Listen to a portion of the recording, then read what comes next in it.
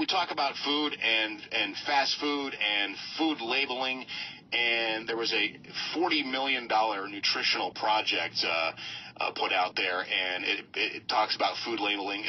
When you really boil it down, it talks about fat-free and low-fat foods, and we're going to talk to our health expert, Judy Gaman. Judy, why should we run as fast as we possibly can away from foods labeled fat-free or low-fat? Well, this is something that doctors have been preaching for a long time, so I'm glad to see this $1 million project come out, $40 million project come out. Basically, what's happening is they use these terms, low fat, even sometimes we'll see whole grain, but they're so misleading. I'll give you an example. Some of these yogurts that say low-fat, organic, raspberry, peach, apricot yogurts, they don't even have enough fruit in them to color them, so they're having to add different things, so they're having to have additives to them.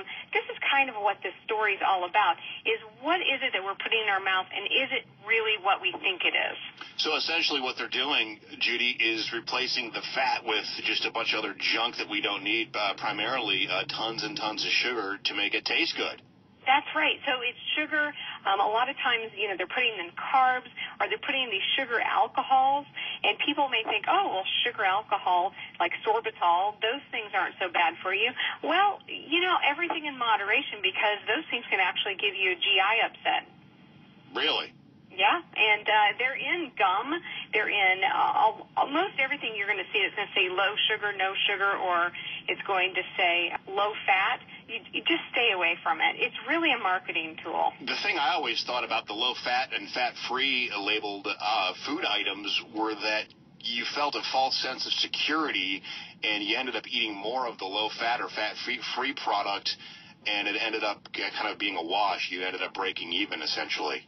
Well, that's right. It's kind of like the whole Big Mac Diet Coke theory. They think one cancels out the other, and it doesn't really work. So just because something says it's low fat or low sugar doesn't mean you can have more of it. Matter of fact, it's probably worse for you than the regular stuff. Right. Well, my personal favorite is the all-natural, which is not even defined by the FDA. Yeah, what exactly is all-natural?